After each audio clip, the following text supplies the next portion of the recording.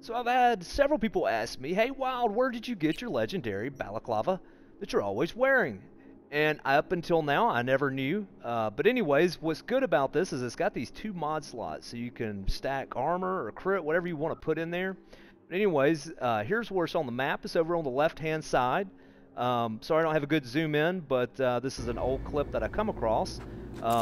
Anyways, the mission is I walk the line, and it's going to be the end boss. It's going to be the big old girl, Matilda Rose, aka the Sasquatch. Big chick with a big sledgehammer.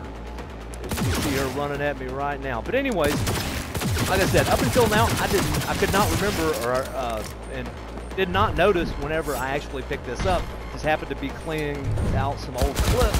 Saw this in boss fight where I actually picked this item up. So I was like, hey, let me put together a little video. So anyways, with that said, I'm gonna skip to the end where I beat her. And here we are at the end. She is almost going down. I had to break out my katana. Very low level here, so this fight took me a little while. But she's about to go down. There she falls. So anyways, once you go to looter, there is a legendary pistol on there as well, but I just slowed this down so you can see the balaclava. This is where I got it at.